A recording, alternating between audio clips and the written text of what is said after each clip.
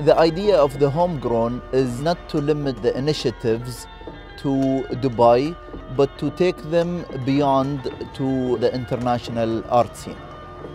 The Safina Radio Project is an itinerant radio station that existed on a boat for 3 days. We would go from place to place through the 56th Biennale of Venice. Safina is the Arabic word for vessel or for boat. We've invited artists, curators, writers from the Middle East, North Africa and South Asia region to come onto the boat and to speak more about the projects that they pursued as a part of the Venice Biennale with a wider audience.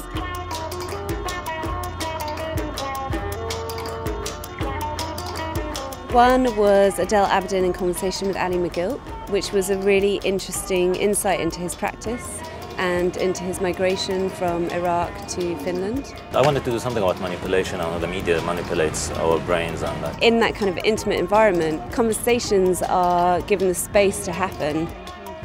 Wafa Bilal and Sarah Raza, they engaged in a conversation about his practice that was quite, at times, intimate, but also quite objective, and covered a broad range of subjects. Each project, there was an initial idea, and it gets developed over time. Somehow, it connects the landscape of Venice back home to the UAE in when any stable platform becomes stable by the conversation. Halil Khoreji and Joanna Hajitoma, who are two artists from Lebanon, they were in dialogue with Tyron Bastian. They talked about their practice, and it was a very open discourse with the participants who made up the audience. My uncle was kidnapped on August 85, and in 2000 I found a latent images of a film he made. Strange.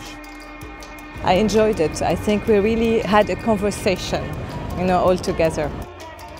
Everything was posted online within 24 hours. And people can engage in those dialogues by listening to the podcasts, and that in itself will hopefully influence future projects and future conversations. The Safina Radio Project was a great way for Alserkal Avenue to begin its outreach and international arm of its programming. Rather than importing models, they're actually taking things that are homegrown and bringing them to an international audience and providing access on an international platform. It's in one way or the other, almost like archives the summary of Manasa artists' participation at the 56th Venice Biennale. This is the beginning of a longer participation in the international art scene.